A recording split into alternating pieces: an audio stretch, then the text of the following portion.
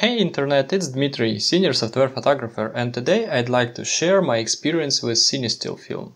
But first I got to know this film with the Indiegogo campaign, I think it was, not a Kickstarter actually, and I immediately pre-ordered myself a roll of this film, but then I was so impatient that I just went online and started researching, and turned out that there is a 35mm film. Version of Cinestill film, and I immediately ordered myself a roll. And actually, when I loaded into my 35mm camera, I was so intimidated by tungsten nature of this film, so it's been sitting in my camera for like almost 4 months. So I shot like 5 to 8 rolls, not rolls, but frames back then, and then it's been sitting up until the new year. And in the new year eve, I decided that I'm not gonna take this roll with me in the new year, in the 2017, and I shot all the rest shots. I processed this next day, and it was quite a disappointment. So pretty much all the shots looked underexposed, and pretty much all the colors were quite off, let's say. So I thought I never gonna buy this film again. But then, like a few days ago, I got my post box from Cinestill company. So my Baker kit arrived. Instead of 1 roll, I've got 2 rolls of this film. And I decided, well, yes, that's medium formats, that's a totally different game. I have a lot more experience nowadays, and I decided, so why not give it a try and just push it?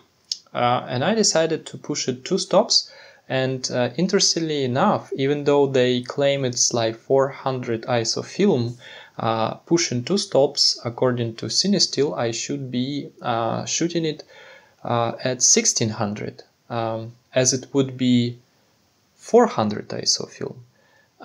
And this fact actually got a lot of people thinking that maybe we should shoot Cinestill at 500 ISO, as it was Kodak Vision 3 500 film, which is it actually. And then we went ahead and went for a night walk with my wife, and I shot a roll of 120 Cinestill film. I was rating it as 1600, and tried to meter for shadows. And then when I got home and I processed it in my Digibase color tech solution, and as they recommend, for each stop you should add 30 seconds on top. So let's say a normal process of C41 is 3 minutes 15 seconds, so 2 stops means you should process it 4 minutes 15 seconds instead. All other steps remain the same, so the bleach time remained the same, and fixed time remained the same basically. And when I got these negatives from the tank, I was quite amazed. They looked really good. So my camera messed up the framing. That was the first time, and I will do a dedicated video on that, so how you can mess up a framing distance with key of 88.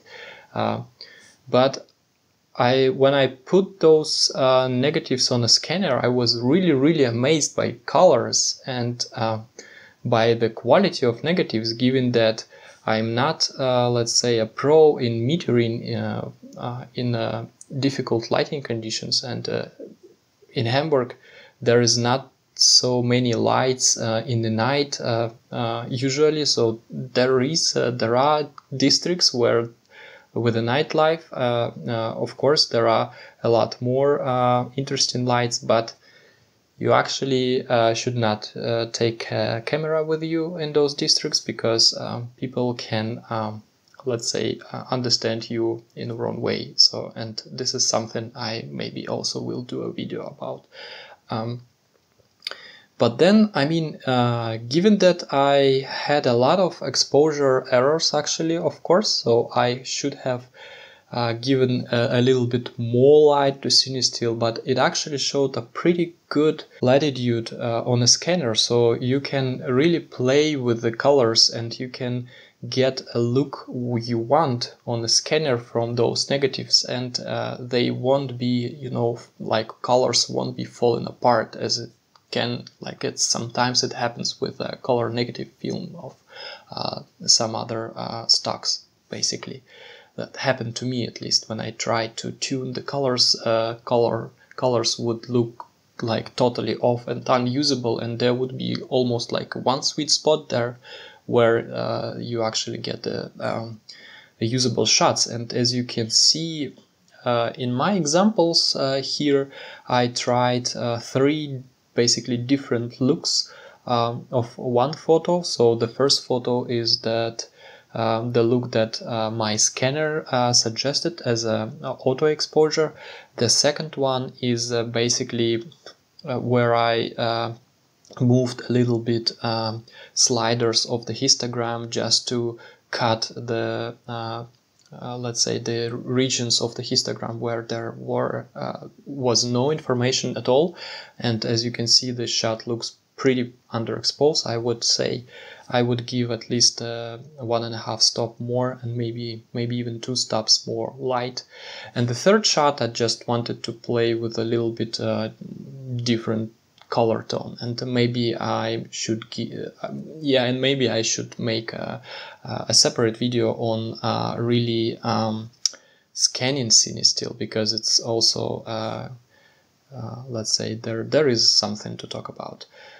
So I mean, it was really like a love-hate relationship. So for the first sight it was purely hate and frustration, but then I kind of, with more experience and you know, a different approach to shooting this film, I'll actually love the colors, and I will definitely buy this film again. So yeah guys, as usual, you can find all the pictures on my blog, so expired.com. And thanks for watching. Bye.